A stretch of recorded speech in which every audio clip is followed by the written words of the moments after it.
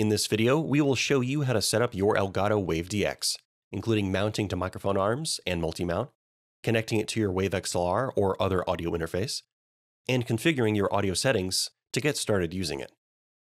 Inside of the packaging for Elgato Wave DX, you will find Wave DX, a mono swivel mount, which is pre-installed on Wave DX, a 1/4 to 3/8 adapter, and a 3/8 to 5/8 adapter.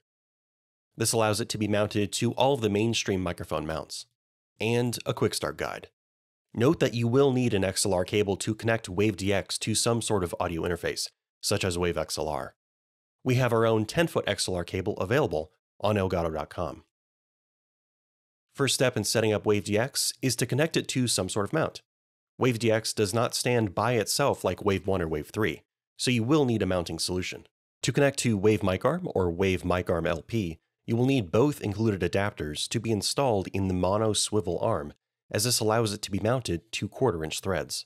It can be mounted on our mounting system or your own microphone arm. Next, depending on how you have your Wave DX mounted, the Elgato badge might be facing the wrong direction.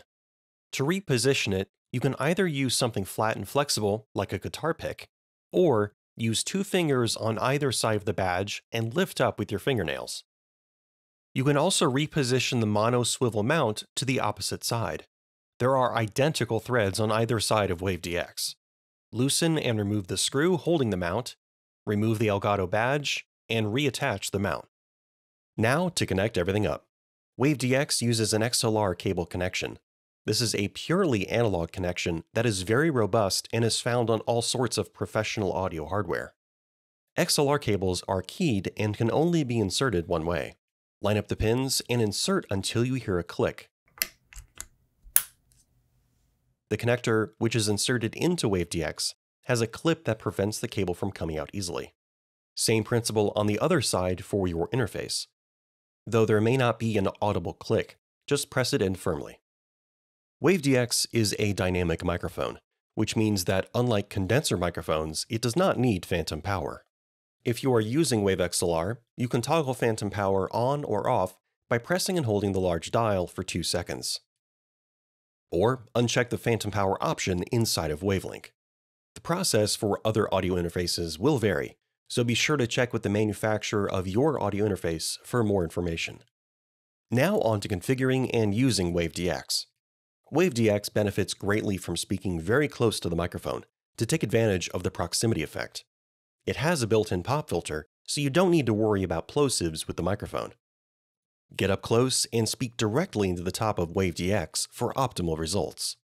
In a comfortable speaking voice, try starting with 45 decibels of gain, and adjust from there.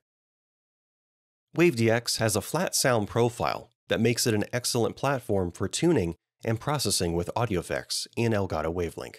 We have plenty of video tutorials covering audio effects to use and how to configure them, from noise gates to equalization to compression. We also have our very own equalizer VST with handy presets available for free from Elgato.com. You can find links to these down in the video description. You're now all set up with Wave DX and ready to begin creating. If you have any questions, leave a comment down below.